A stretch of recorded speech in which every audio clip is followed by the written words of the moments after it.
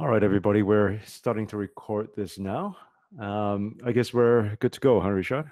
Yes, let's do it. I'm all Let's do set. it. Here we are at our third low-res. I don't remember when we started our first one, Rishad. It feels like a month now. Um, Yeah, yeah.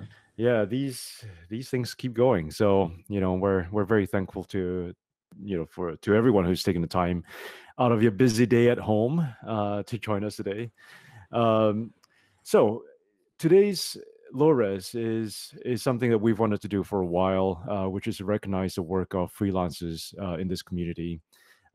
Just because we know it's been a really tough time financially for a number of freelancers, but also because we know that a lot of them have been working on really interesting stuff that's out there. So today we've got four very awesome people that we like a lot on the show.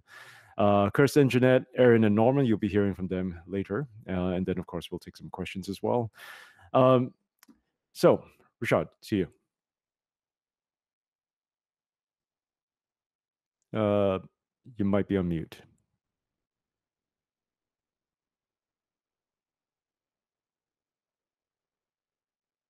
Rashad, you're still on mute.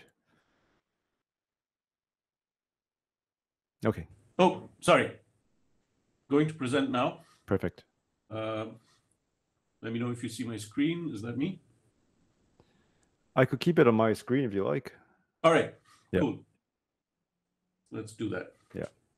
So listen, a quick, guys, just so everybody is on the same page and you guys know who we are. We're Alan and Rishad. We're both co-founders of this thing called Splice. And the idea is that we believe the transformation in media in Asia requires the entry of many, many diverse media startups. Our mission is to drive change, radical change, hopefully by supporting bold, forward-looking media startups and freelancers in Asia. So we're pretty excited by the numbers. Here's what low-res is. We're just, it's very COVID driven. It's very forward looking. We're worried about what's going on, but of course we want to support and champion what people are doing in spite of this whole thing. This is low-res number 3, and we've had about 380 upwards of that many registrations. So far, it's been 21 speakers, counting, Erin, Kirsten, Jeannette, and Norman. And of those, 12 have been women, 9 have been men. We don't like manels at Splice. We've done 3 continents. We've done, I think by the time this one is over, it'll be about 10 hours online. And we like to think we're socially responsible. So yeah, we've got good signups today. We've got people from all around the world and from really exciting places. East West Center is there. Alex is here from Facebook. Canva is in there. We've got a whole bunch of people. Stuart is here from Travelfish. We've got people from The Guardian. I know Prue might be coming from Judith Nielsen. If you aren't here already, Prue, the correspondent, is here. The Ken is coming. Open Society, Coconuts. Yeah, welcome everybody. We're really, really happy to see you here. There are some quick ground rules that Alan will take you through. Welcome. Cool. Well, ground rule number 2, at least. Let's go, or number 3. If you're online here with us today, make sure you are on mute unless you're speaking.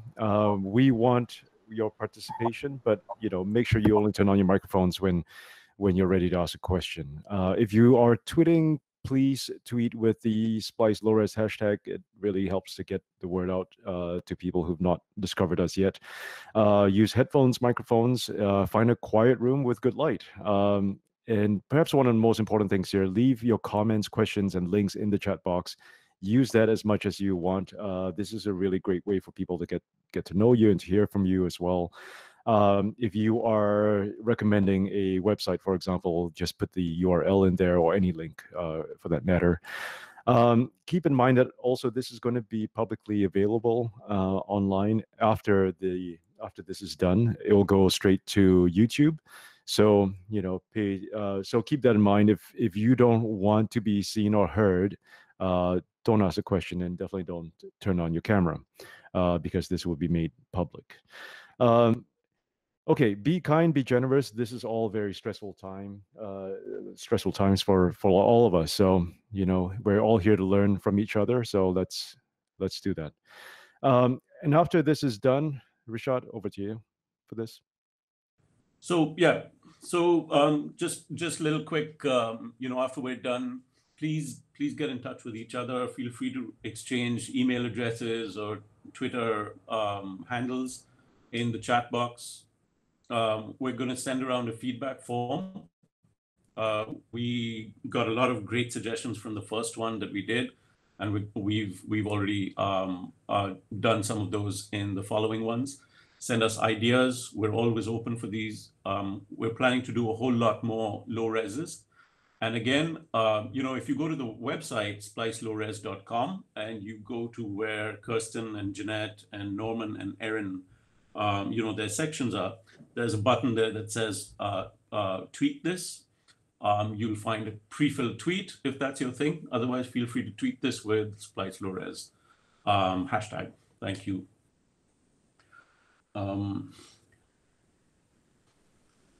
So I'm going to take you through the program really quickly. This is us doing introductions, as you know. We're going to cut quickly to Kirsten, then Jeannette, then Erin, and then Norman. We'll probably just go straight. We might have little bits of questions. Again, as Alan says, just pop your questions in the chat box.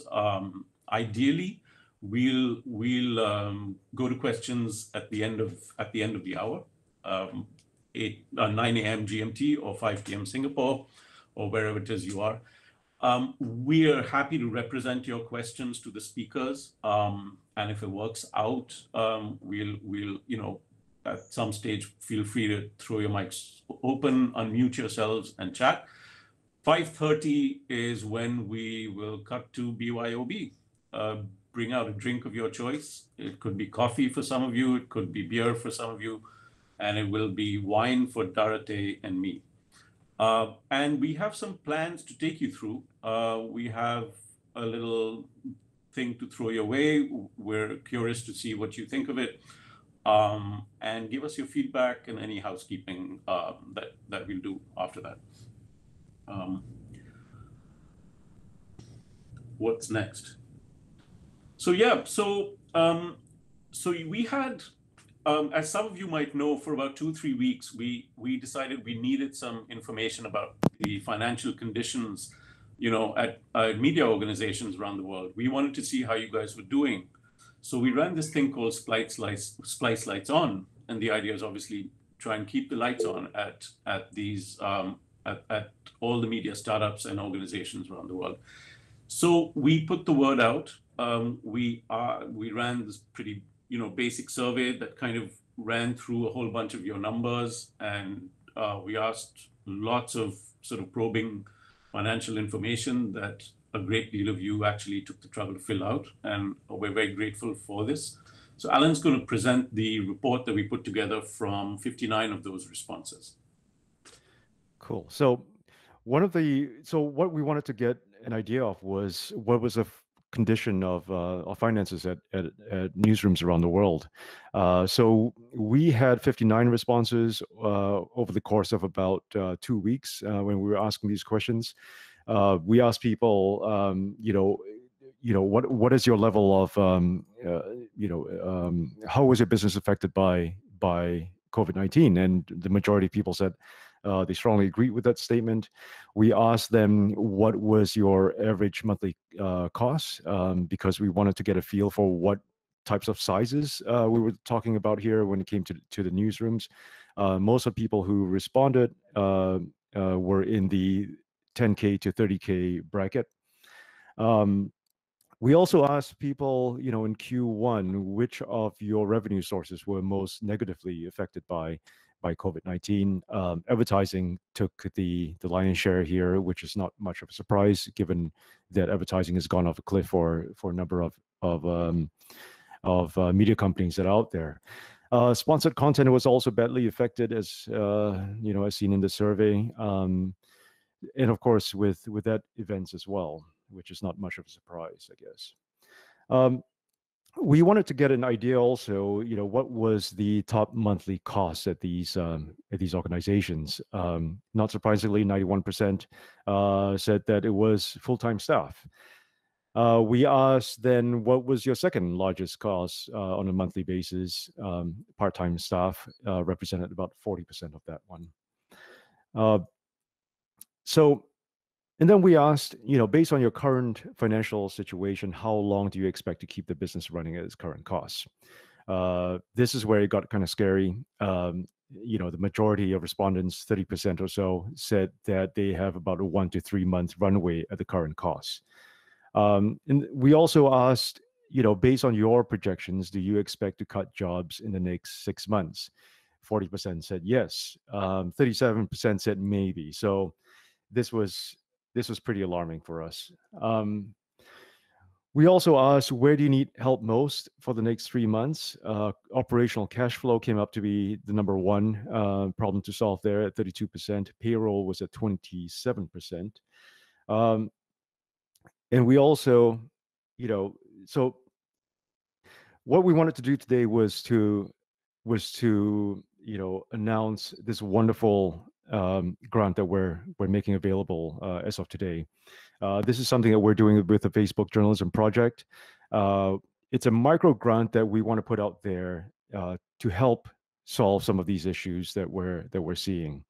We are very concerned about where things are going in terms of finances at media startups and organizations, and so we wanted to make sure that we were ready to make this happen. Rishad, do you want to quickly run us through this and how it works? Right. So here's a quick rundown before we cut to Kirsten to begin the freelancer part of this Low-Res, which is all about the freelancers. So it's going to be grants of $5,000 each. 100% of those are used at publishers' discretion. We are going to want transparency in accounting. So some of that is measurable metrics. Some of it, or it's for short-term content or operational initiatives that are basically delivering COVID-related content to your audiences, or helping your organizations or your startups actually survive and thrive during and after the crisis.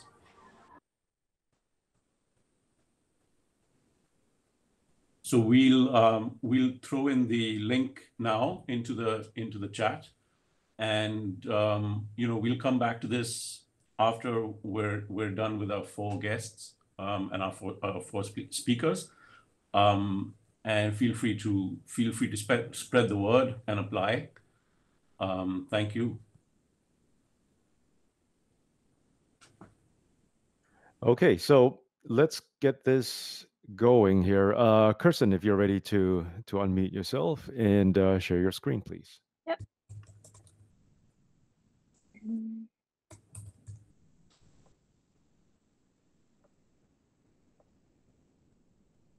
Okay. I assume this is working. Yep. Yes. So yeah, I'm just going to be talking about this newsletter that I do, which I started in, I just realized when I press present, it doesn't show me the notes.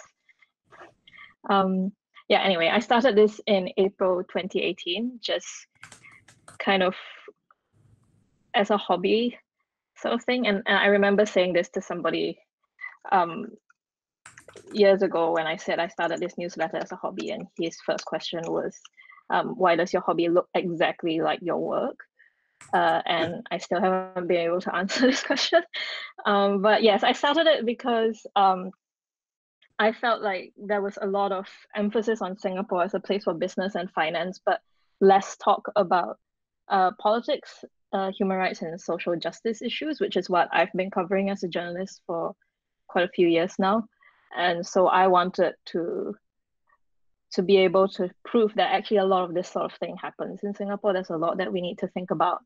I also wanted to do it as a response to people who had said, there's no such thing as civil society in Singapore. There's no activism in Singapore. And actually there is quite a lot.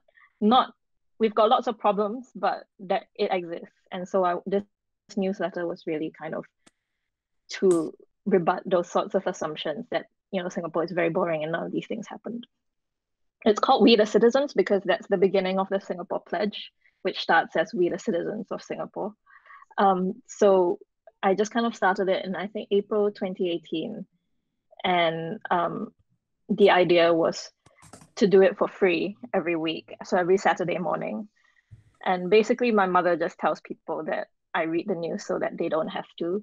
And then that's how she tells her friends to read, which is not actually what I intended, but since that was how the user being my mother, seems to be using it, I thought, okay, maybe lots of other people are using it that way too. Yeah, and so I started it with the intention for it of always being free. And then about halfway through last year, so around June 2019, so I've been running it for over a year, I decided Sorry, to Kirsten, just turn it on. Yep. I just want to interrupt and say, guys, so Kirsten, there's a lot of people complaining they can't see the presentation.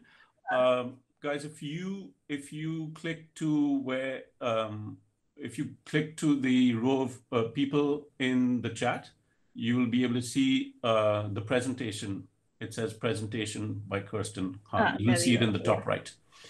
So just click there and pin it to your screen, and you'll hear Kirsten talk over it. Let me know if everybody's got that.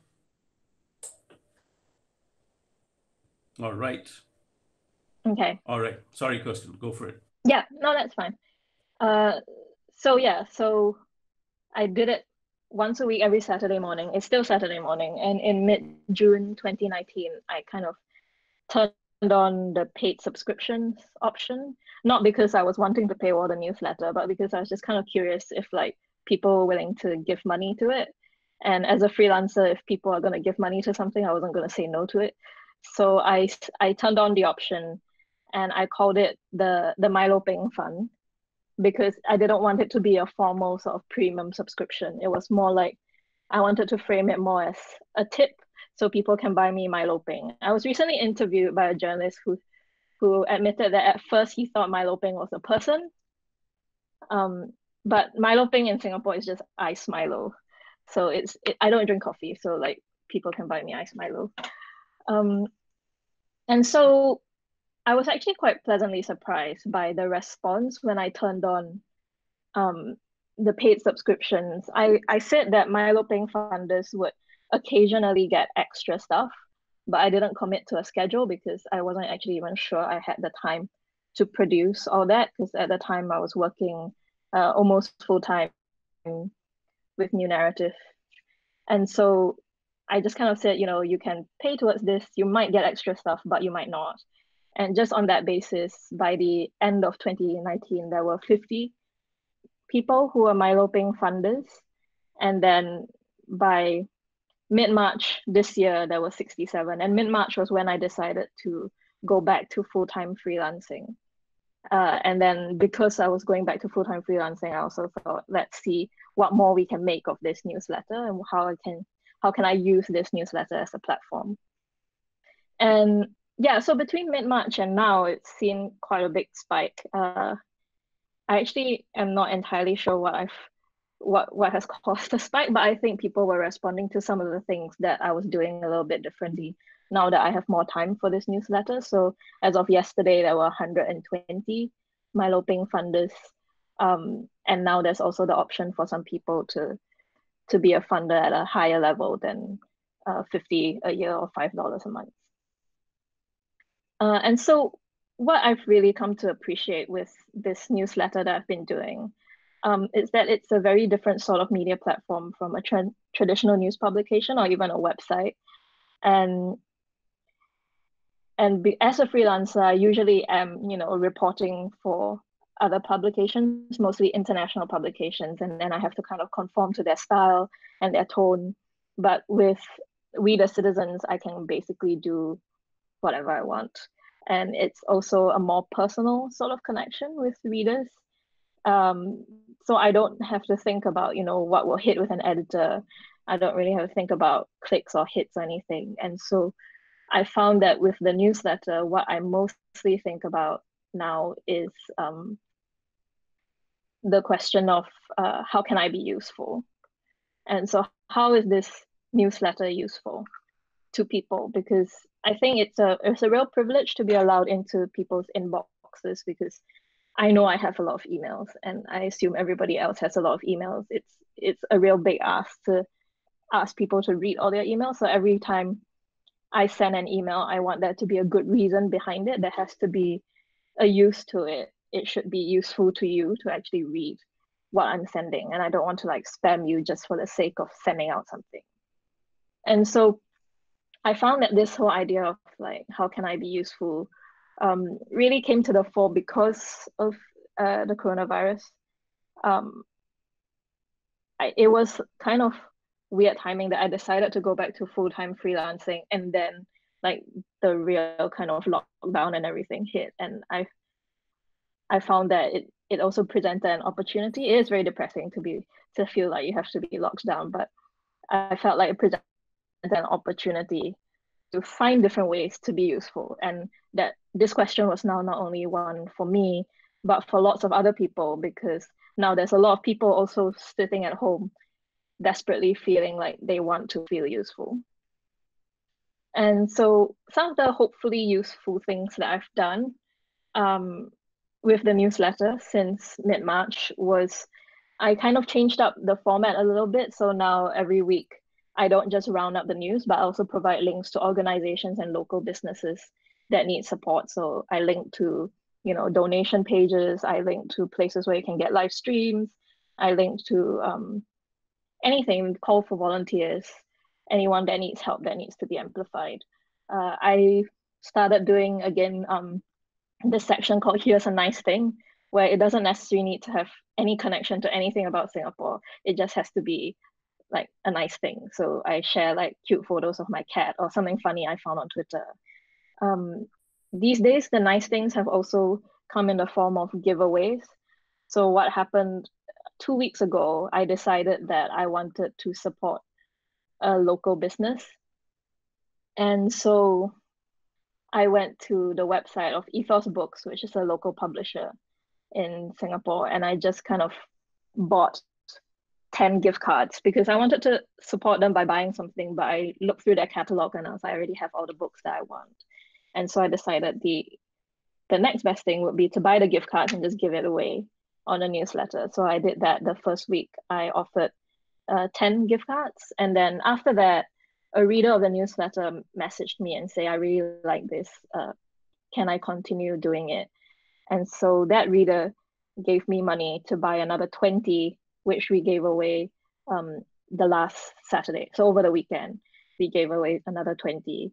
And then a different reader has now got in touch to say that they are going to be sponsoring gift cards for the Projector, which is a local cinema that's been forced to close.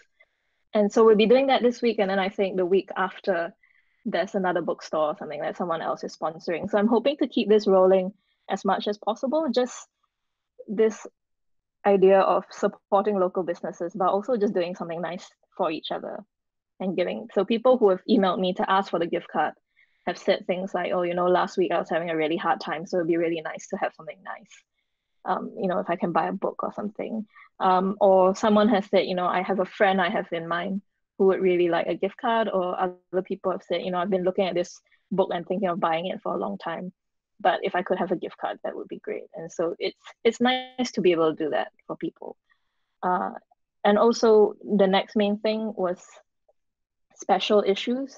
So special issues are kind of so they're not the weekly Saturday roundup. So they can come out any other time in the week. And they are either analysis or commentary. So I have surveyed readers recently, and a lot of them said that they would like more analysis or commentary from me. So sometimes it's that. Sometimes it's just like a roundup of something that happened and just kind of want to get people caught up as to what happened. So recently I did one about this really bizarre roundup because the Prime Minister's wife, Ho Ching, posted about Taiwan donating masks to us. And it was this really bizarre Facebook post because she just shared the link and all she wrote was, and it became really, really big news in Taiwan to the point where like the health minister had to address it in a press conference. And so I summed up what happened about that, why, you know, Ho Ching might have said that, what was circulating online, and how Taiwan has clarified since. Special issues have also included like long reads. So my 100th issue of We the Citizens, I actually replaced the weekly roundup with a special issue that was a long read of over 5,000 words that I wrote in collaboration with journalists in Hong Kong and Taiwan. Most of these journalists were with the Initium. And so we had written it together to talk about how at that point in time, Singapore, Hong Kong, and Taiwan were seen as the success stories of the coronavirus response. But, you know, all three might be facing new waves and new challenges. So we did a really long one on that, which the Initium published in traditional Chinese on their website. And then I published it in English. So I'm working on another one with the Initium that should hopefully be out by the end of this week. Another long read, again, over 5,000 words, about migrant workers and the outbreak in Singapore and all the issues of how it led to this, and also what's going on now based on what I've been able to gather from the workers that I'm in touch with. So yeah, so these were all kind of things that I've been doing, and I hope that it's useful to people. I do see that with the special issues, they do circulate. So, and when they circulate, people subscribe. So either subscribe for free or they sign up to pay. I found that when people saw that I was also sharing links to organizations to support, they also kind of felt like they wanted to support the newsletter. So it just felt like that it was generating a lot of goodwill by encouraging goodwill for other people as well. Yeah, and the next thing was community, so just to create space. I really appreciate this aspect of the newsletter because it brought it back to why I became a journalist in the first place. So I actually started out as a blogger and an activist before I was a journalist. So my work was always driven from wanting to kind of make a difference, wanting to be part of the community, wanting to be able to have space to talk about issues, even if we don't always agree about whatever, you know, we're discussing. And so I was surprised to see like how many people were kind of open to and actually quite hungry for this sort of community. So I was doing it with the newsletter, just kind of, but the newsletter still felt a little bit one way because people, when I say, you know, you can leave a comment, most people usually don't do it. So it still felt like me writing to them. And so before the Singapore circuit breaker lockdown came into place, I just decided on a whim, like, what if I started a Telegram group and I only share the link via the newsletter, and it would be just a nice place where like readers of the newsletter can congregate and we can like share nice things and send nice photos of our pets or whatever, and so people don't feel so isolated. And I kind of thought that maybe only like 30 people at the most of whom would probably already be my friends, would join just to like give me face. So I just kind of put the link out there thinking like, okay, whatever, even if it's 30 people, that's fine. When I sent the email out with the link, I actually messed it up as well. The link didn't even work. So I had to send a follow-up email with a new link, which broke my own like, don't spam people with too many emails a day rule.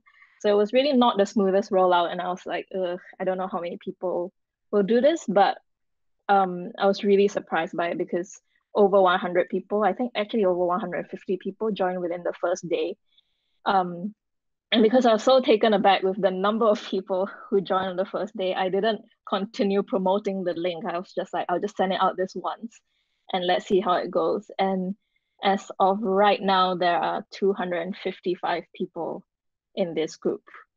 And it wasn't just talking about themselves. Actually, I found that most of the people in this group are talking about society and about politics and about labor rights because of the migrant worker issue in Singapore now.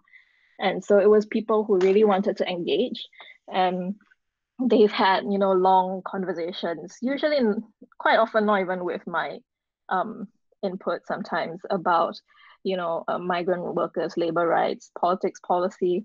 There was this one long discussion about whether in Singapore there should be a distinction between when you use the word government and the word state and the word administration. That just went on for ages.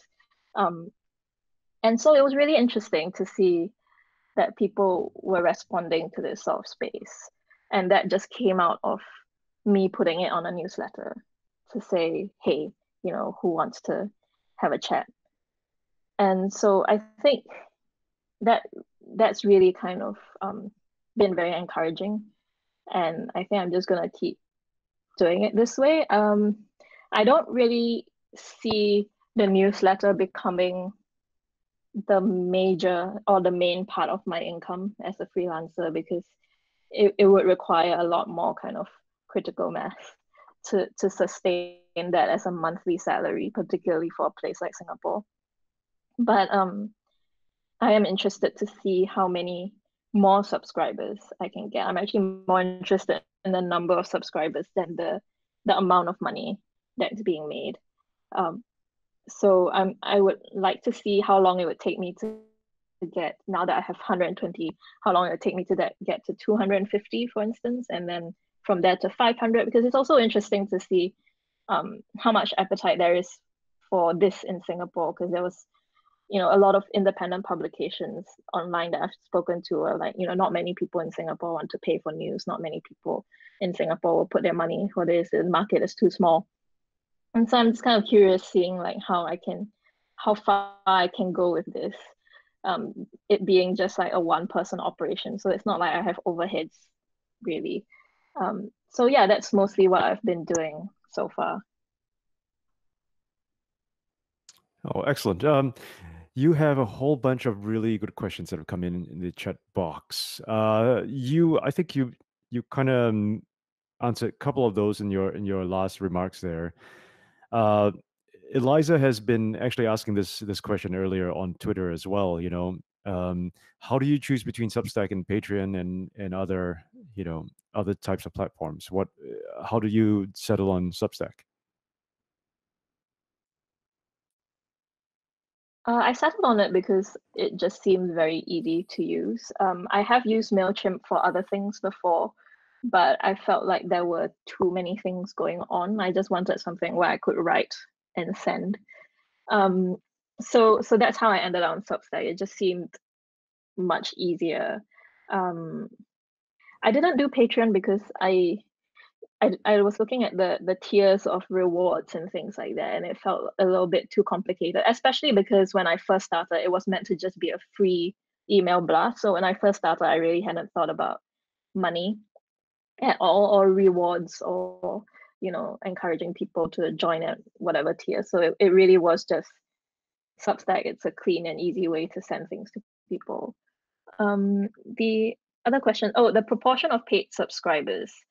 I actually don't know most of them, I would say, or at least I don't know them personally. I occasionally will see an email address that I kind of know, and I know who that is, but quite often I also just like, I get the alert that someone has signed up and I have no idea who that is.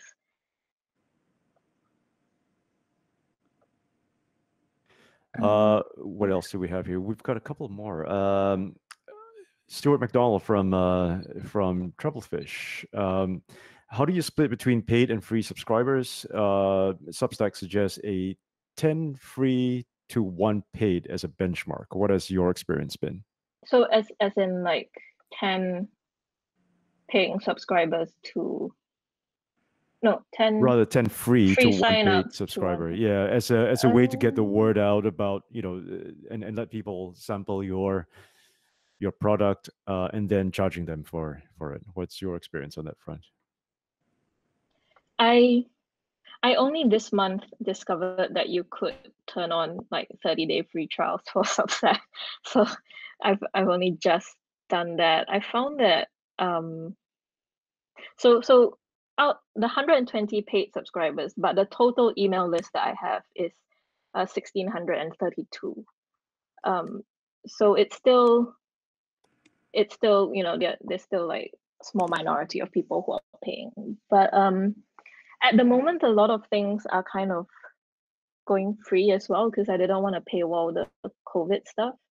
And one compromise that I came up with was that I set it to email the people who are paying first, so they get it in their inbox, and then later I change the privacy on the website so that I can share the link on social media. So if you're a paying subscriber, you get the convenience of it just being sent to you. And then, but other people, if they want to read it, they can get the link and read it as well.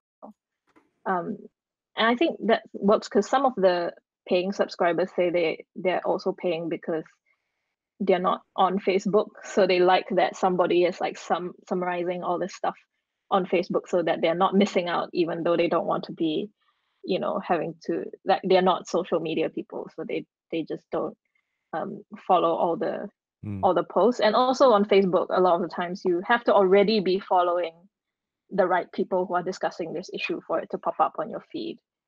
So I've heard people who say like they just like that I'm summarizing that for them. That's a very good point. Why don't we take one last question here? Let's go to Mike Tatarski's question. Mike is in Vietnam. Happy to have you here. His question is, how long did it take to start getting traction with funders? I wasn't paying very much attention in the beginning because there was so much option, just offering people an option to tip. So I think between June 2019 to December 2019, there were 50 people through practically zero effort, because I just kind of left it there as an option and then didn't say anything about it after. So it's only really from mid-March till now, which is about a month and a half, that I started to like talk up subscriptions a bit more. And to commit more to say I'll do special issues for subscribers. So I was quite surprised by that jump from 67 to 120. I actually didn't think that it would jump quite so fast, but I did find that when I did special issues that touched on particular things that resonated with people, then that's when the subscriptions came in. So I did an analysis piece on a leaked audio clip of our Minister for Trade and Industry talking about Singaporeans rushing to the supermarket to hoard, and he was speaking in this very straightforward way, which some people found to be quite rude, but other people were like, oh, what a straight talker, we love this guy. And so I did a commentary piece on that spread further than I thought it would, and quite a lot of people then signed up after that.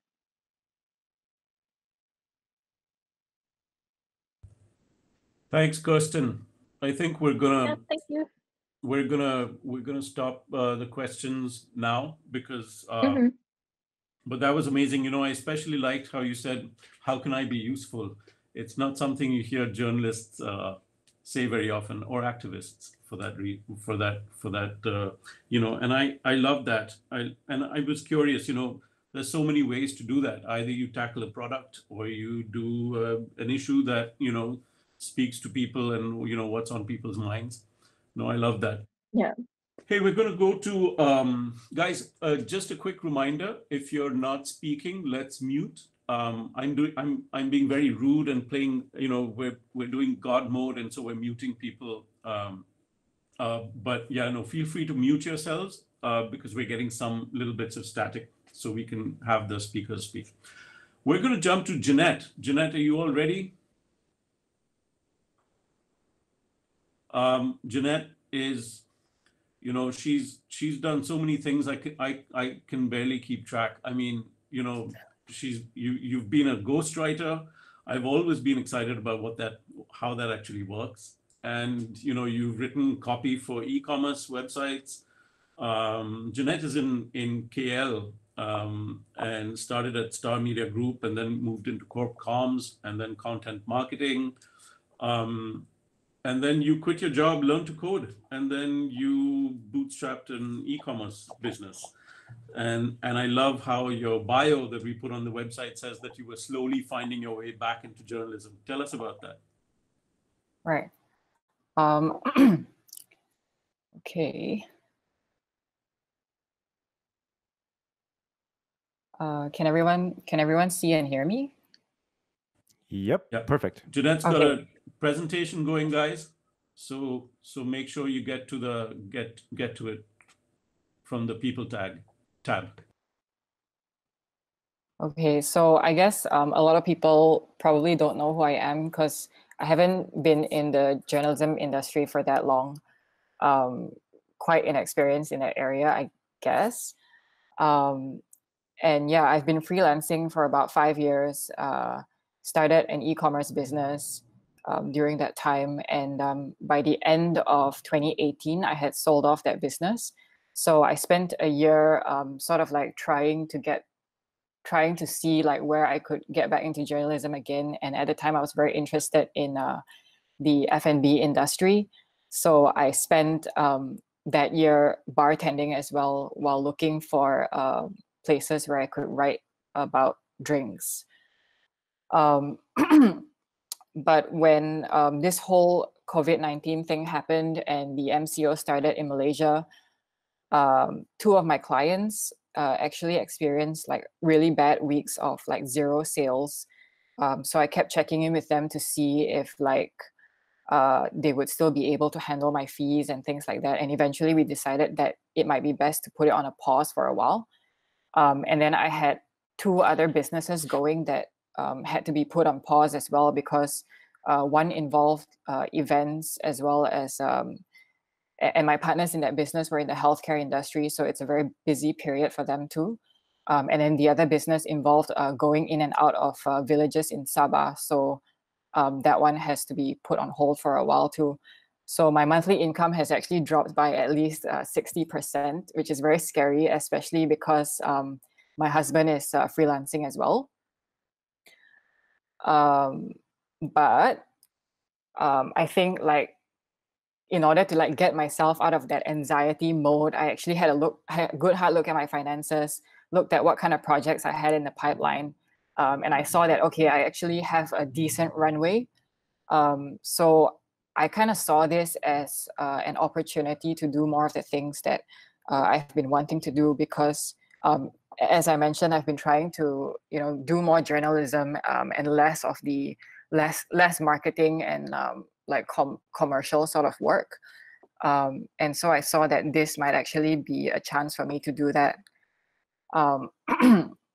So one of the things that I've been working on is actually with an NGO called Project Dialogue. It's a program to promote religious freedom in the media. And I thought that like with this time now, it's given me an opportunity to think about this project a lot more. And it's been a good mix for me. Like it has project management, but it also gives me a chance to get to know about what's going on in the media industry again, like what kind of things journalists are going through. And it's also let me see, like new media things that people are doing, like on TikTok, or even using memes as a tool for like getting important information to people. It's a great way for like social commentary as well.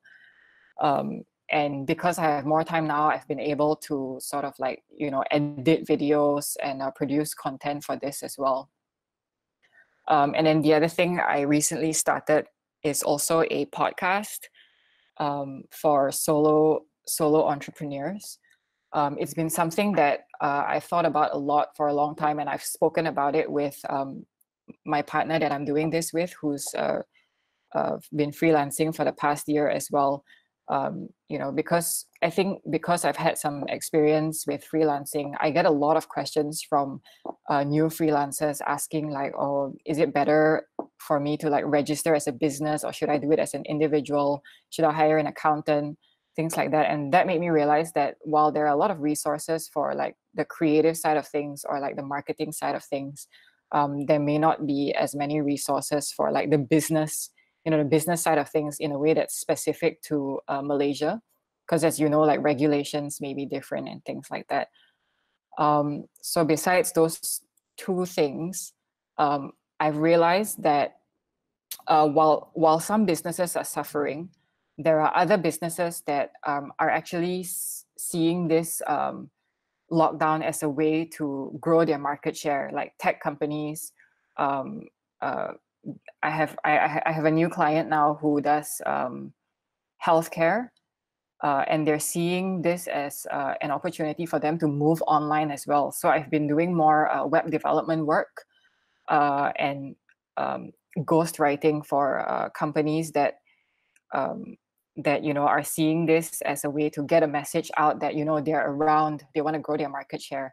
So for example, one of the recent pieces I wrote was for a machine learning company. I ghost wrote for their CEO about business continuity during a crisis, you know, and having like a remote workforce can be handled. And then just to try something else out as well, since I have time, like I started doing some beta reading on Fiverr. I started some of my own like experiments as well. You know, I mentioned that I wanted to do more F&B writing, and since, you know, I don't get to go out to bars and things like that anymore to write for other publications, I started writing more on my own Instagram account, and it's more of like exploring food, and it's more about like history and culture and science, not just about the food and how it tastes. Medium has been pretty good for me because I didn't necessarily need to be like a well-known name or you know, someone that like a celebrity or an influencer or you know, like a journalist that people already know. What I found on Medium is that if you write really good pieces, well, I guess really good is subjective, but if you write decent pieces that are readable and valuable to people, and you get curated by editors of publications or by Medium themselves, you can actually make this can actually be a pretty good source of income as well. And then one of my hobbies is actually reading about mermaids. I like how mermaids are like a symbol of a lot of different things. So I decided to share some of my readings in a newsletter that I publish on Substack as well. And then because I have time and I've always been interested in writing fiction, two of my pieces have been published in anthologies. And this year I was actually supposed to be working on a collection of short stories with a local publisher. And it's something that I've always been like, you know, putting on the back burner. It's always taken a back seat to work that I get paid immediately for. But I guess this time has given me a chance to sort of like work on my fiction a bit more. And I also have been exploring songwriting and music production, as well as learning UX design, just so, you know, when all of this is over, perhaps I'll have some extra skills that can be used in the workforce in a different way, or, you know, can help me to sort of like stand out a little bit more as a freelancer. Yeah, so that's what I've been up to and how I've been handling all of this that has happened. And I hope at least some of that was valuable for at least one of you. Thanks for listening, guys. Thank you for that. Oh my gosh. It's like, you know, what have the rest of us been doing with our lockdowns? Look at all the amazing stuff you're doing. That's incredible.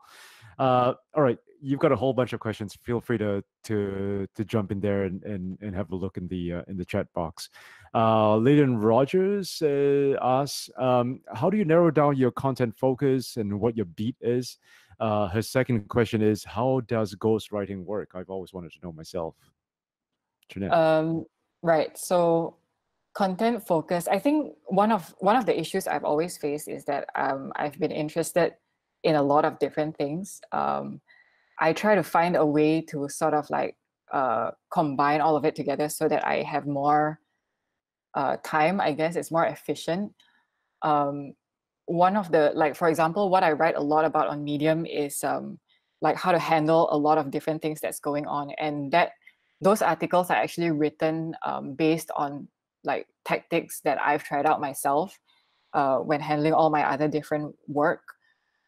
So writing those things have been pretty easy. So I guess like that's how I decide like what to do. It's things that I've actually experienced or I'm already doing, and just producing content for it is just not that much of a stretch. For ghostwriting, I think it's quite similar to editorial writing, I guess. But people come to me and say that they want like a piece of content about this particular topic, and sometimes I don't even know who I'm writing it for, but they'll just say it's for one of their C-level executives or whoever. If I can, I would try to meet up with the person that I'm writing for if they already know whose name is going to be on that piece, and try to get into their voice. I think that's something that I've always enjoyed doing, like imitating other people's voices when writing. I don't know if that answered the question well enough, but it's similar to any editorial sort of work, I guess, just that it's not your name on it, and you sometimes need to understand how the other person sounds so that you can imitate them. Cool. Nathan is asking, any tips or strategies for staying organized when you're working on so many different projects and, with the diversity that you have in these? I'm actually not a very organized person. The only two tools that I use to like, what? No, I am quite disorganized. Yeah, I use calendar and the notes app on Apple. So I have like checklists for like things I need to do every day. And then my calendar is like my lifeline. If it's not on my calendar, I can actually sometimes forget what's going on.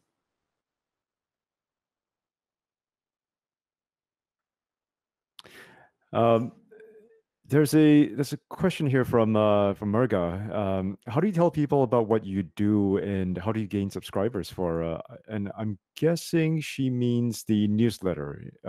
She mentioned earlier that I love the idea of doing a Substack newsletter based on a super niche obsession. How do you tell people about it, and how do you get subscribers? So because it's pretty new, I have very few subscribers, like less than 10 right now.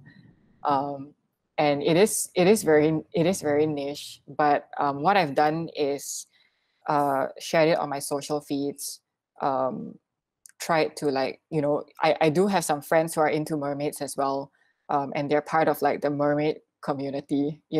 I mean, there is a community of people who buy mermaid tails and they go swimming with the tails and things like that. So I send it to them and ask like, would you be interested in this? And if you know anyone else who would be interested in it. So I guess in the initial stage, it's a lot of like one-to-one communication as well. Also, a really good question here from Timmy. How do you pitch to Medium editors and publications? So far, I haven't really pitched to publications. What I've done is I write the pieces. Formatting is really important on Medium. Like you need to structure it in a way that is easily digestible by readers. And then after I post it up, so far what I've gotten is that publications contact me, or it automatically gets curated by the Medium editors. But for Medium's own publications, they all have like a submission page where you can read the guidelines and what they're looking for. And if you have a piece that's suitable for them, you can pretty much just email them like any other publication.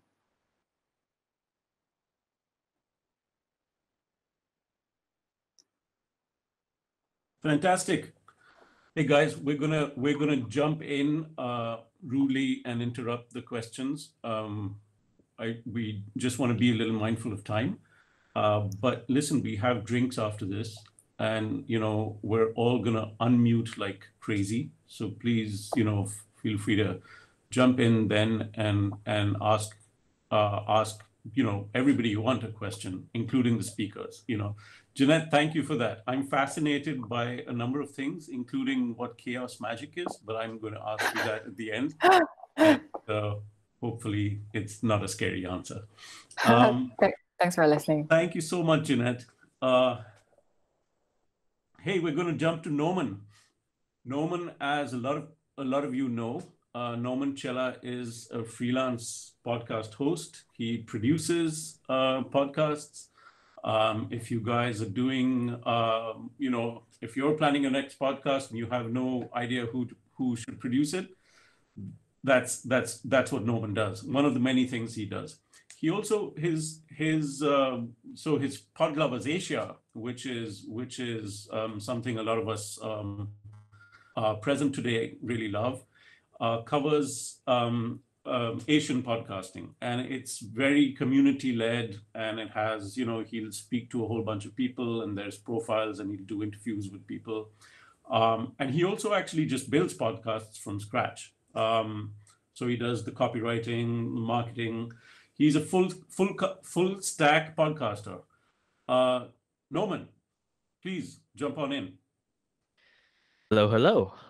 Let me just turn on my full screen share. And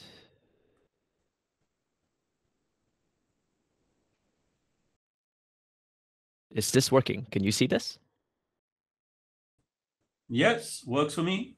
All right. Okay. So make sure you guys, if you see this, people just pin it to your screen and it'll stay there. Yeah, so there's one of the users, and the button on the top right would be showing a feed of me screen sharing my entire screen. So if you can see this giant chicken, then you are on the right screen. So let me start. Well, hi, my name is Norman, and I am on a mission to build Asia's podcast ecosystem. It's a pretty strange sentence to say because it's kind of hard to define it, but that's what makes it very exciting. Before my diving into podcasts, I was an ex-head of marketing at a Japanese fintech company. We were already doing remote work, wearing multiple hats, and juggling all kinds of deadlines. So I was already used to that kind of agile environment. And I left to do my own freelance initiatives, going from freelance writing to ghostwriting as well, to starting a podcast. And that one podcast led to 2, led to 3, led to 4, led to 5. And now I run that'sthenorm.com, which is basically an excuse for me to just make lots of shows. So I call myself the podcast rainmaker because, as Rishad has said, I do the full stack for marketing and producing and managing a podcast. And under this website, I have 5 shows. Don't mind the pictures of myself. Let's just focus on this one because this is the focus of this talk. So out of all of these, the flagship show is Pod Lovers Asia. And what Pod Lovers Asia is, it's a show to cover the Asian podcasting industry. And the reason why is because lots of news publications and lots of journalists and reporters would cover all sorts of news and all sorts of updates in the podcasting industry, but it's always global. It's always out west. It's always in the US, UK, Australia, in Europe, but barely any in Asia. Places like Pod News or Hot Pod would cover all kinds, but there isn't really a source of information for anything in Asia. So I decided to make this brand with this chicken start that co-organized the first virtual podcast summit. And from there, I connected with all sorts of experts. there are some guests. Maybe maybe you've seen them if you listen to podcasts. Shout outs to Mike Tatarski in the chat. I did interview him as one of the guests. So here's to you, Mike. So there is quite a variety of guests on my show. We're talking tech in Asia. We're talking independent podcasters with 200 members on their Patreon. We're talking podcaster number 40. We're talking podcasters with over 750 episodes, nonprofit podcasts, even Libsyn, Podchaser, Renegade Radio, Australian hosting company Wooshka, and SCMP, the main principal producer behind SCMP's podcast shows. So I go the full range of guests, all just to map out the entirety of the scene, because there are so many things to cover, and that it's kind of hard to find a proper definition of what is the Asian podcast market. So that is what the mission behind the brand is. So now that you know a little bit about what Podlovers Asia does, let's talk about the opportunities around podcasting since this outbreak has happened. So there are a few key things that maybe we all have noticed. One is the change in behavior. A lot of people would commute to their offices, meet up with people in events, parties, etc. And now we are stuck at home, which means that listener behavioral changes are quite adamant. Now that you have no commuting time, your commuting time is basically waking up from your bed to go to your office, which is like what, 10 seconds of walking, and you are immediately at work, which means that huge cutoff time for people who normally listen to podcasts to kill time on their way from point A to point B. But because of COVID, initially there was a huge decline in listenership in the past month, around 20% global decline, I believe. But people have started adapting, and now there are more and more listeners with steady increases in total listenership across podcasts globally, at least, but at different increments depending on region. So there is a certain level of adaptation according to people getting used to podcasting or consuming podcasts during these times. There is also a huge surge in COVID-related podcasts, and this brings up sort of an interesting issue where, one, you have quite a number of podcasts that are trying to keep up with all the news and updates on what is happening COVID-related, and two, people are trying to escape from that. They want to immerse in something else so that they don't have to deal with in real life worries, in real life problems. So there is two main types of listeners: those who want to keep up to date on the latest news on COVID, and those who want to escape that by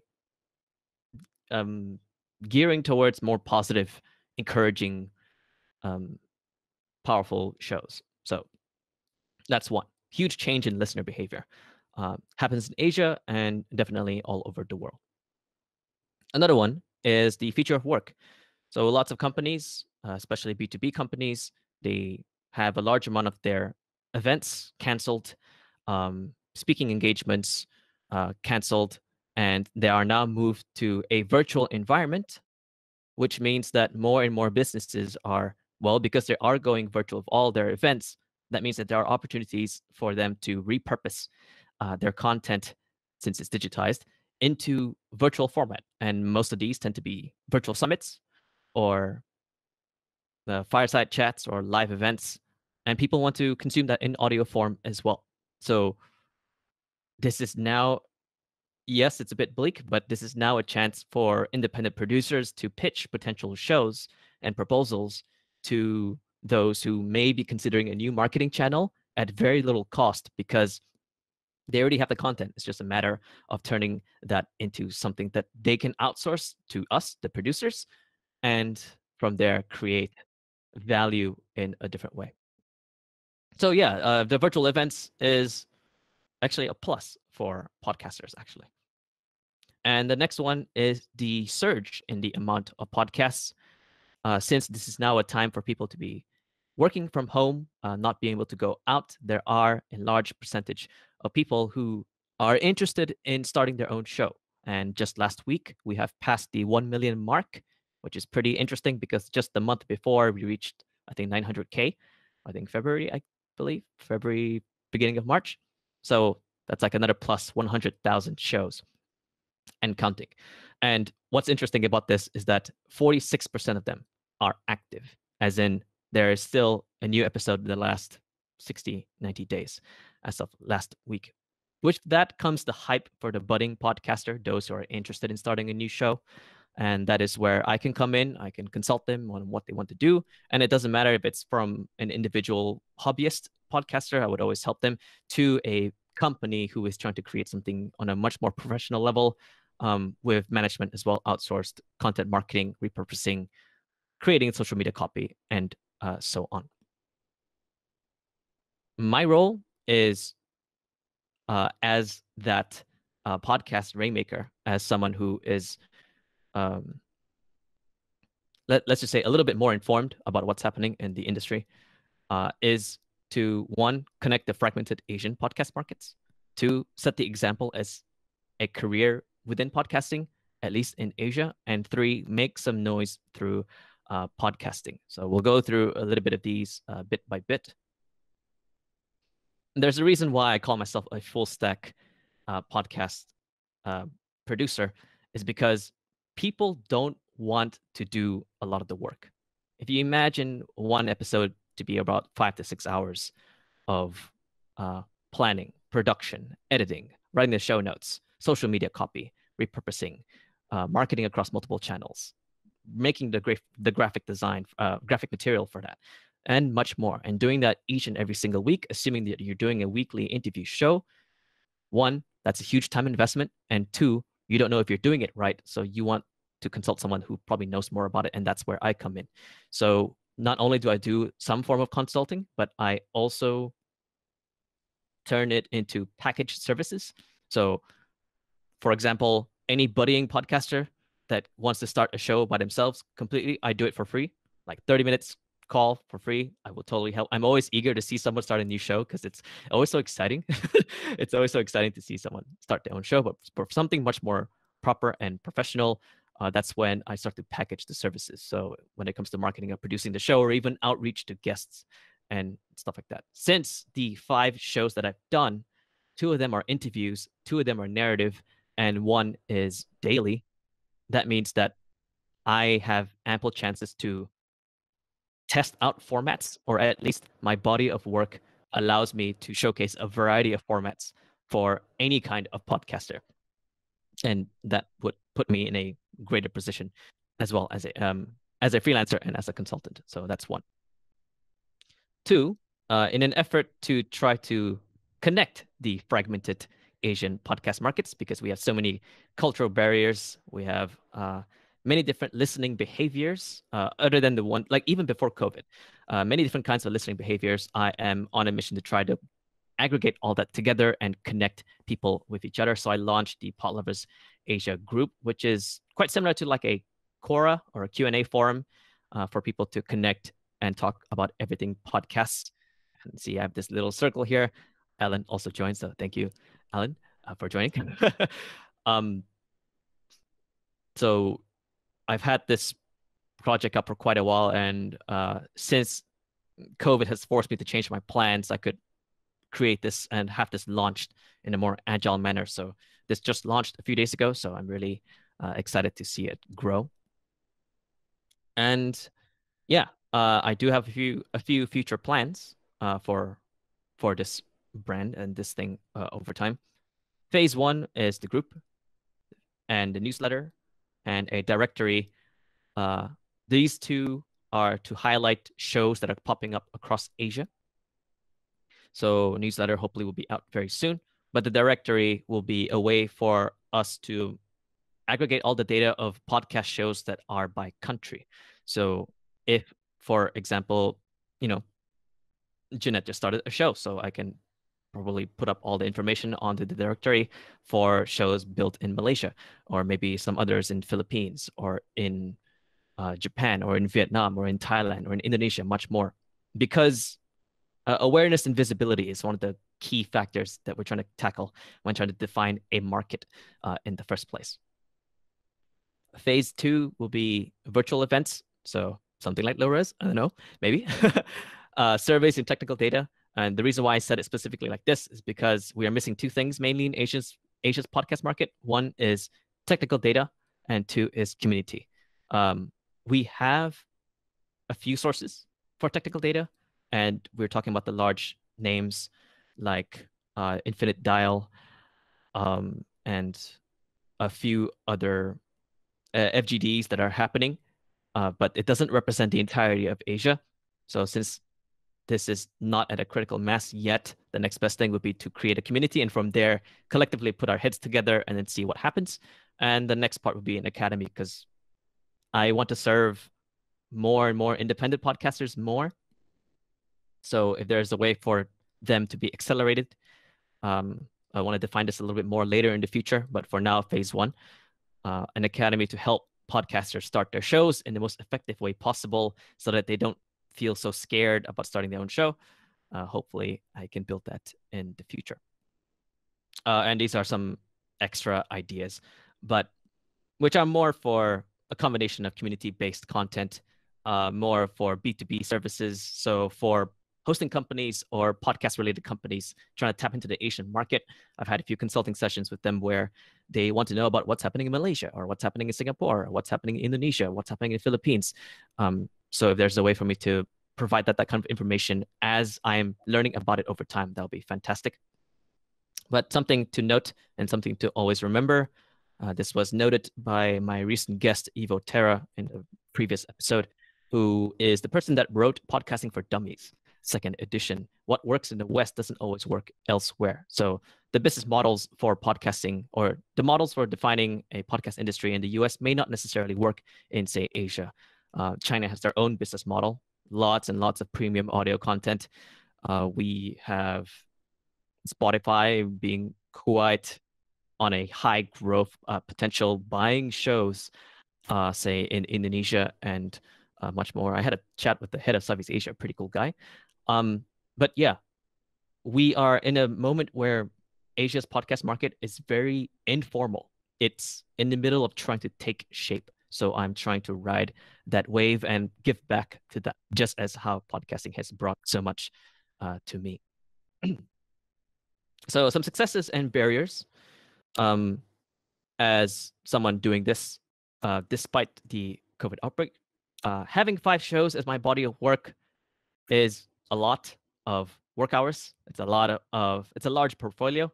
So it allows me to be a little bit high ticket in terms of talking about these things with, say, larger companies or larger entities. Not only that, because I have this body of work, because I have Pod Lovers Asia as my professional excuse to connect with other people, my proximity effects are pretty strong. I had a chance to connect with the Spotify team, or the head of Spotify team who is based in Singapore, just by letting them know about Pod Lovers Asia and what it does. And from there, we had a chat with like a 30-minute Zoom call, and it worked perfectly fine. And any form of imperfect marketing is much better than showcasing a completed product. I think it really does humanize either the brand or myself personally if we show something that is in progress. And once we showcase that progress, even if it's not completed, even if it's a passion project, even if it's something that is not as fleshed out, it can still resonate with your audience or your chosen audience much more than all of a sudden saying, oh, we have a completed academy, for example. Some barriers. Diversification and attention management is very, very important, because Pod Lovers Asia isn't the only thing I'm doing. The other shows are up there as well. Because of the COVID outbreak, I had a very regular schedule, but it's been affecting me. And now I can't, so because one of the shows I write narrative short story fiction. So because of the COVID outbreak, I couldn't really write any more fiction. So a lot of things has been paused. So a few of the shows have been pod fading, which is really, really bad. I've had to start prioritizing specific shows that are gaining traction at the cost of the other shows that I've been building. So where I pay attention to is very important.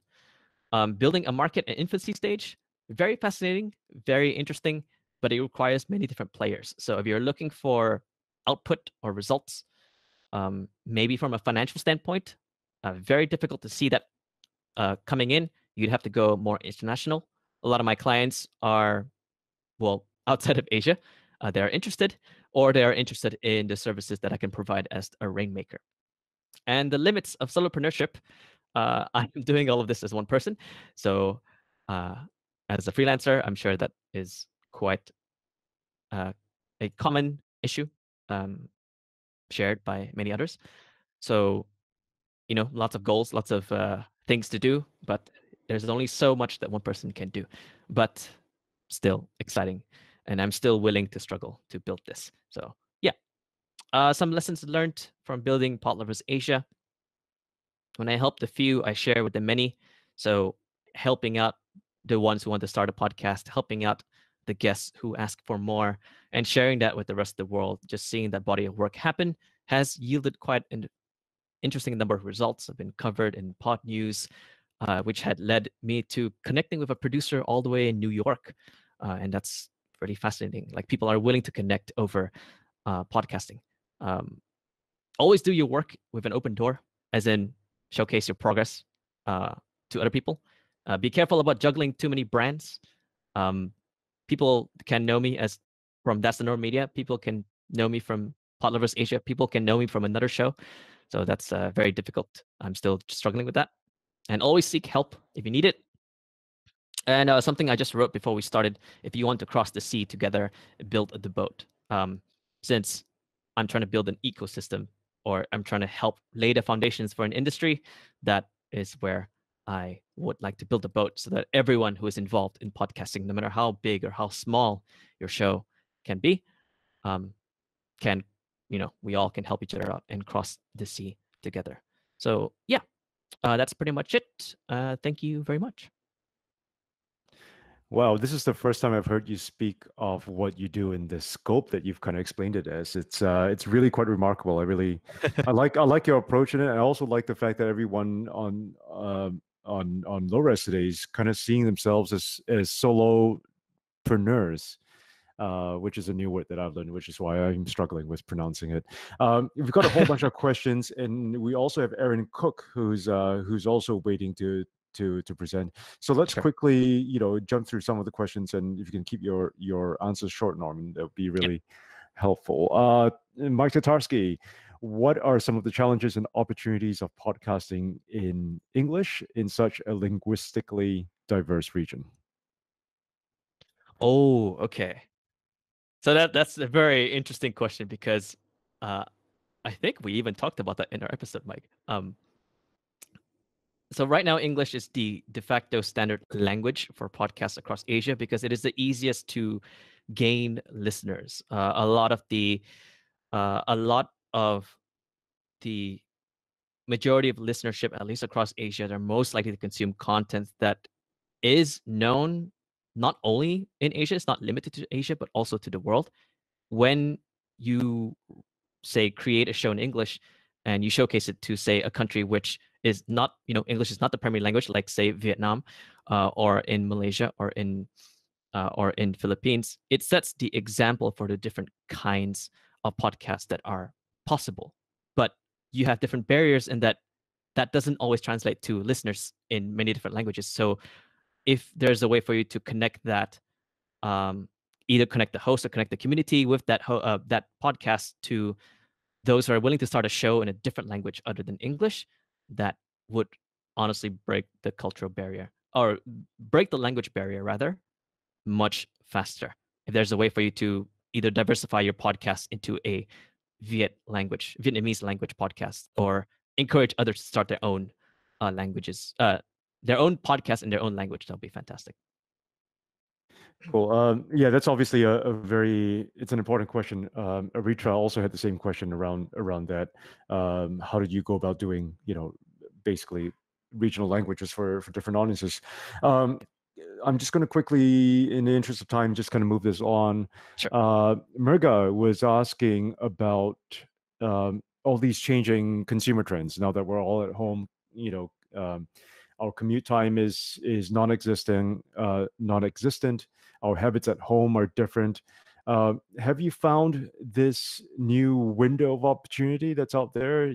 That's no longer about primetime viewing or primetime listening.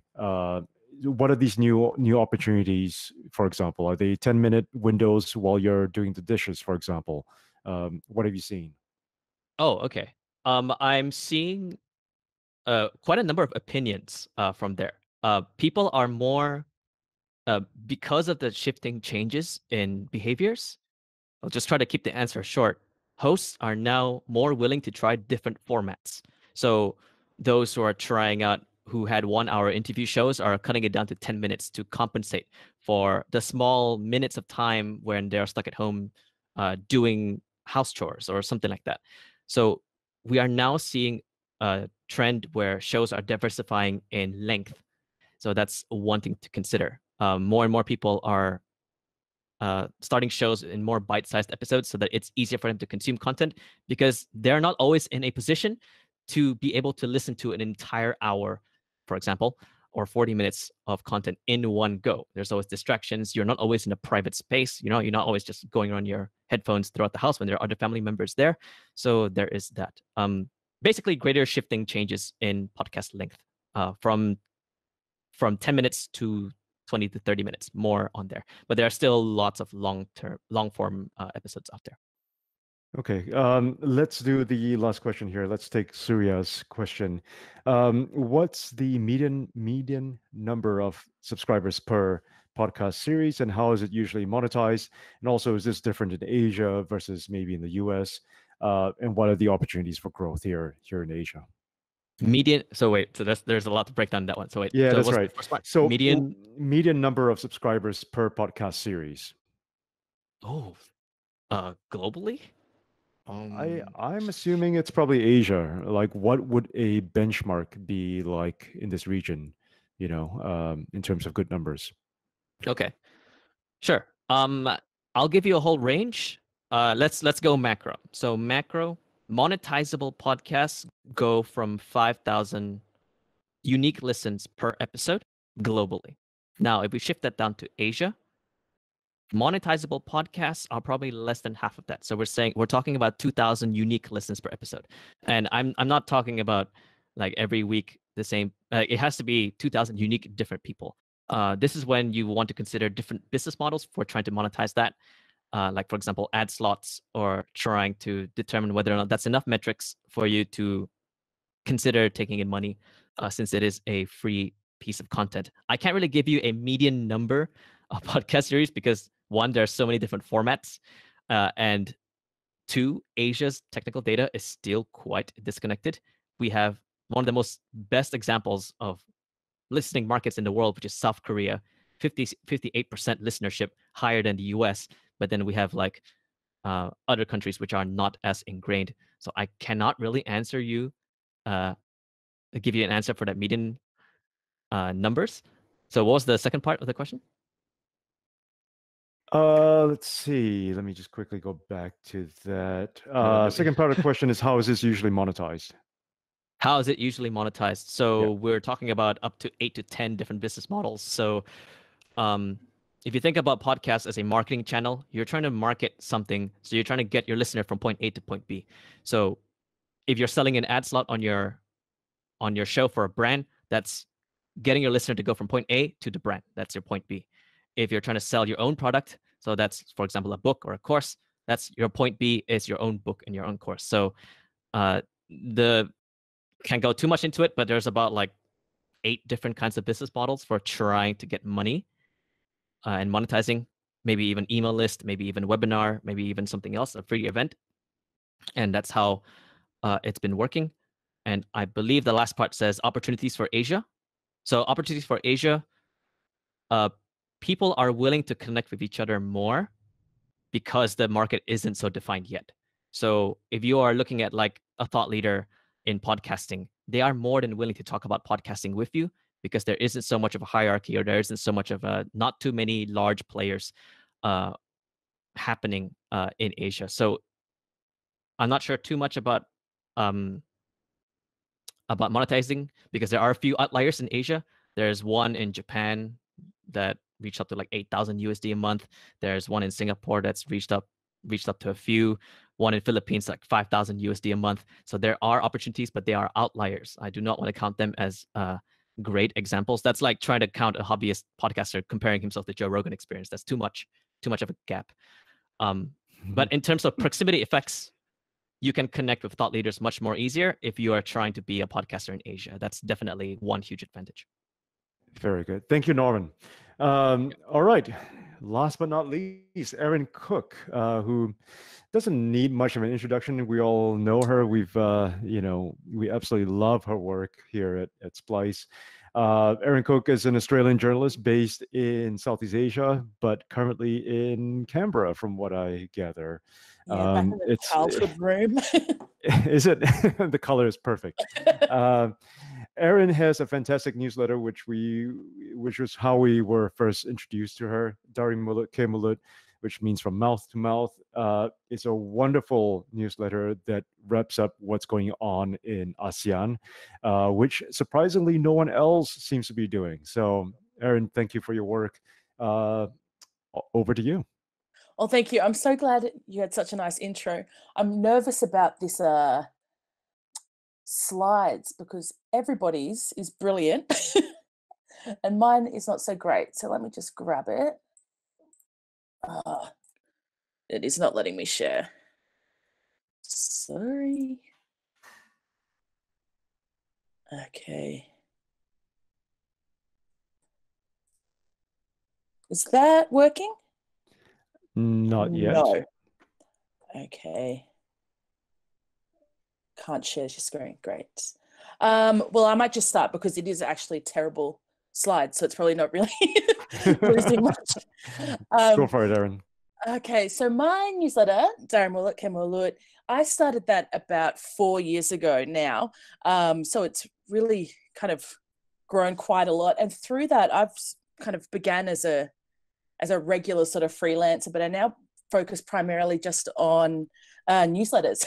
So I do my own, as well as one for Aussie in the US. And now I'm with Coconuts doing Indonesia Intelligencer, which is very similar to the regional one, but looks specifically at Indonesia, but covers economic, political, and social news from within Indonesia. So yeah, this kind of exactly what Kirsten said, where it started out as a hobby side project while I was working in Jakarta, but have now turned it into a job, which is very exciting. It's changed dramatically since the COVID-19 outbreak in a lot of ways that I didn't expect.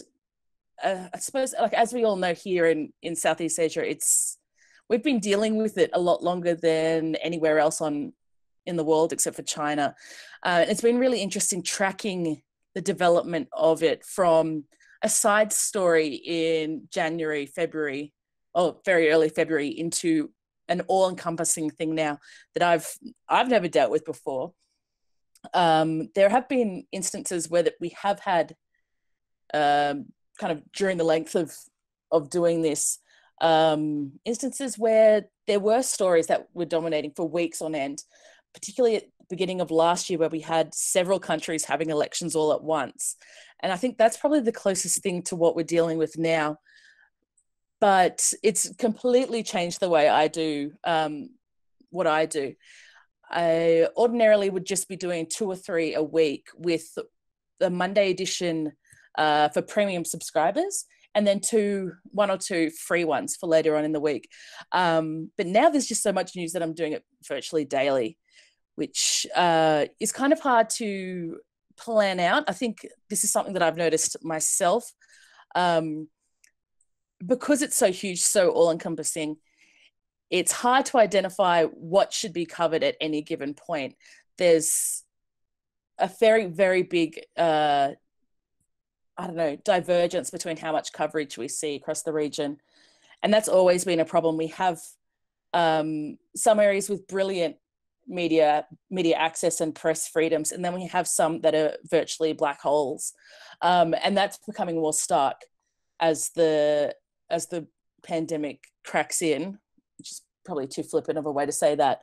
But beyond that, I do think that there is a degree of pandemic proofness to what I've been doing, in that the audience base itself is, particularly the paying the paying portion of that, I primarily employed or interested in ways that make the region not, or make understanding the region a necessity, I think is probably the best way to put it, where unlike maybe your subscription to the New Yorker or whatever, you're less likely to get rid of it, which is something I'm super grateful for, but also I think shows how undervalued the region has been historically by some of the bigger Western outlets. But now where am I? So that's kind of been the biggest challenges for me. So primarily it's just been, it sounds a bit mean. There've been a lot of perks to the current situation, I think, in that I had been planning to later towards the end of the year expand into commissioning pieces and taking on writers, but given how desperate we need and how important so much of this news is, I brought that forward by months. And thankfully, through Substack. So by using Substack, they've offered a very, very generous emergency fund, which means that I've been able to start taking on writers immediately, which is brilliant. I've run 2 pieces from hired writers so far, and that's in Laos, where there's been virtually no news whatsoever about the pandemic. And we're about to run another piece this week for Mike, who's getting a lot of attention tonight, about Vietnam's response, which I really enjoy about what I'm trying to do here. It's not so much on the ground reporting that I'm looking for. It's more analysis and interesting thought-provoking pieces on what it is that we're trying to understand from the region. What is there else to it besides the devastating data that's piling up day on day on day? Okay. Oh, I'm being one of those people that just waits it out. So that means that I'm now actively seeking pitches. So if there's anybody here, and I really, really hope there is, I'm desperate to hear from pitches from across the region, particularly Mekong states where media freedoms have been kind of throttled in recent years. And I did have a slide with my email address and all that, but I'll share that later. So I'm not looking so much for reporting. I think that the wires are really coming through in the last few months, particularly Reuters. I think they've been outstanding in covering the region. I want to hear more from the people that live here, from us, I suppose. So if you're interested in anything in the region, I definitely would like people to reach out. I think it's a very interesting time to begin a project as well. I think, I don't know, probably like a lot of people, I'm kind of swinging between, I don't know, just being very depressed about the entire situation and state of the world, but also kind of a degree of excitement about what is available now.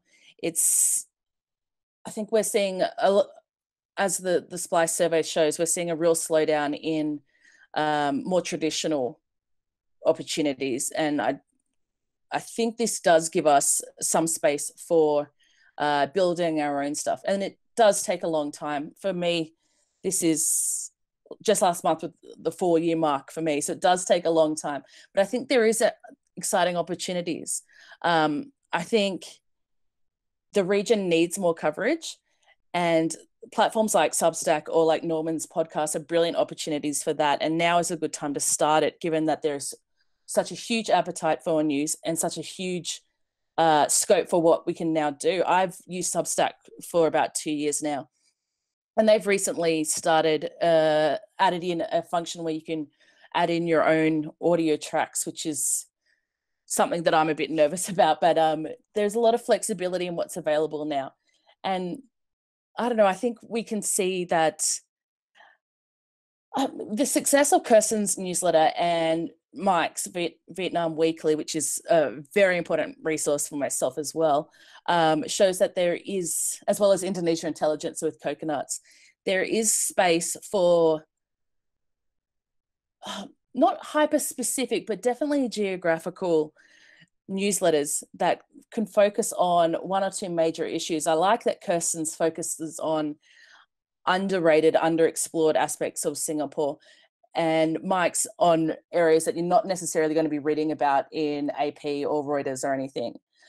So there's a lot of room to explore, and I think Substack specifically is probably one of the best avenues to go about that. I know people are always, just like Kirsten said, people are always very interested in finding out the money and how that all works and everything like that. And I think probably one of the most underrated aspects of that is it's often forgotten that it takes a while to build up that trust. I think with somebody like Kirsten, who's done brilliant work for years in the region, her initial success says a lot about her kind of standing and reputation in the community. But for me, I started it out just as something to do, and it took years to build it up to the point where I was now able to hire on writers, and thankfully then got the funding. But it does take a long time to build up, and now is probably one of the best times to do that. Yes. I don't know. I think that's probably all I've got at the moment. If Alan wants to help me steer the way. Erin, actually, Yes. I've got some steering to do of my own.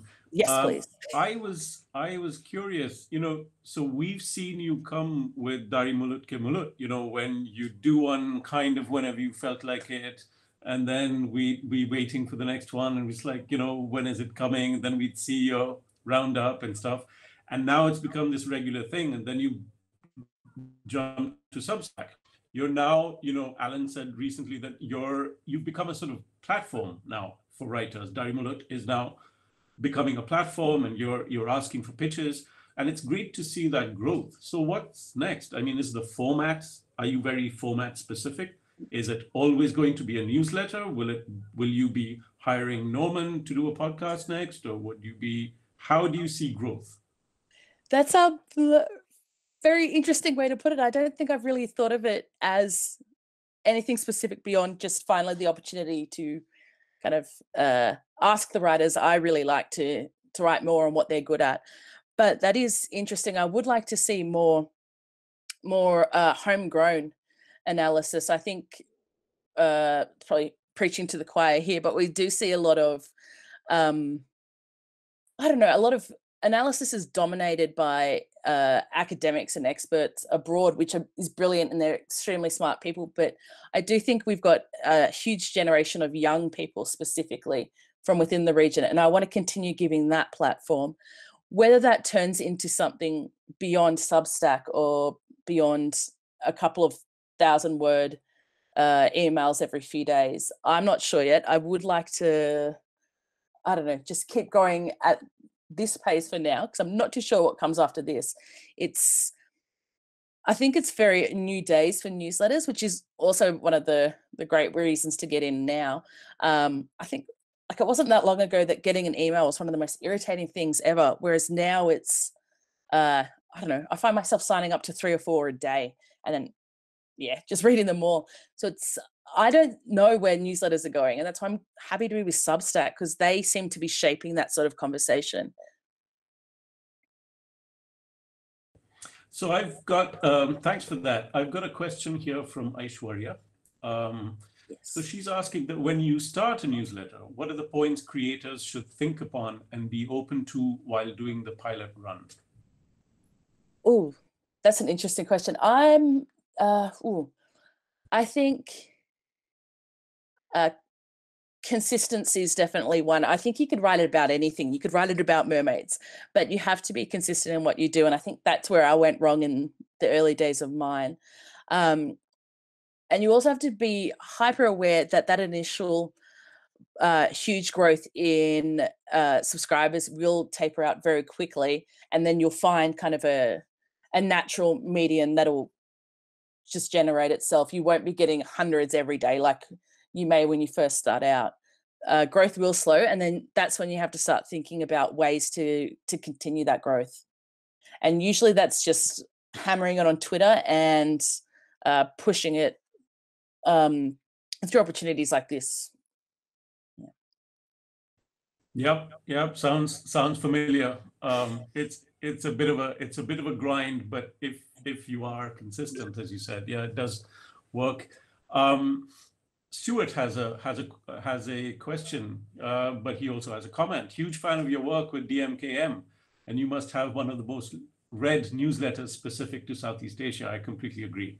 Looking back over the last 4 years, what would you say was the one thing you would have done differently if you were starting out from scratch today? Nice question. That is a good question. I think again it would be consistency. I think even if you churned out, I don't know. I feel like some weeks I'll have one good newsletter and then I'll have two kind of okay ones, or I'll have kind of okay ones for fortnight and not feel that great about it. But the most important thing is to just keep getting it out as frequently as you say you're going to. When I first started, it was very much like that. It started off as monthly, and then it was maybe fortnightly and maybe weekly. But once I kind of found my minimum, which I don't always hit. I don't always hit the daily target that I'm aiming for during the pandemic, but keeping consistency to your own kind of minimum, I think, is key. That's definitely I would have started from scratch. Thank you so much, Erin. All right, so we're approaching the end of our time here today. So I just wanted to thank you everybody for taking the time to be a part of this. But hey, this is not over yet. A couple of things. Let me just bring up my window here. So, if you've just joined us and missed what we were saying earlier about the Lights On survey that we did, and and some of the issues that we've seen in this space with regard to where media is going, the issues that media companies, freelancers also are facing in the work that they do. We want to talk about, or just a quick reminder that we just made this announcement early today at the start of the show. We are putting together a micro fund with the Facebook Journalism Project. Very grateful for the work that Anjali and Alex have been pushing so hard on for the last few days, trying to get this deal sorted. This is basically a support fund that FJP are doing.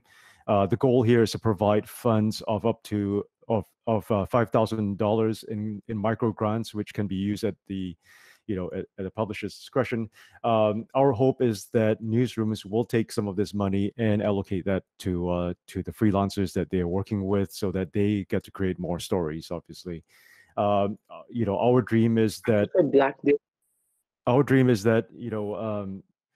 freelancers won't have to go through this incredibly difficult period that many have been going through for the past few months, given COVID and their ability to work, and also their ability to pay for health insurance. So something like this is very important. So if you are a freelancer on this call today, please reach out to newsrooms, point them to this website that we have, splicemedia.com/lightson. Work with a newsroom, get them to put in an application so that they can help distribute some of this funding to you as a freelancer.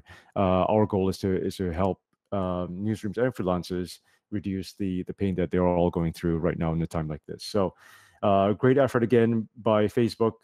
Thank you, Alex. You're still on the call, I believe, and your wonderful team in making this happen. All right, that's it for now. Over to you, Rashad. Well, just to get over, thanks for this the Lights On thing. We're really trying to do our bit here, guys. Please spread the word, as Alan said. Find the people you work with, find the freelancers and the solopreneurs that you work with, to use a word that Norman used, and adopt it. I guess that's what freelancers are. And should we be honored that we were Zoom bombed on Meet, or Meet bombed? kind of freaky, but there's a good way to. Fortunately, there's a good way to get over that. I think it's time for BYOB. Like we like to say, bring your online beverage. If I have a beer, and yes, Julia's saying thank goodness for BYOB. Dorothy says it means we're famous. So yes, I am a wine man, Riga. I have a bottle of red sitting somewhere in my house. Alan, should we give everybody maybe five minutes to go get their drinks and settle in, and then let's unmute ourselves and have a drink together?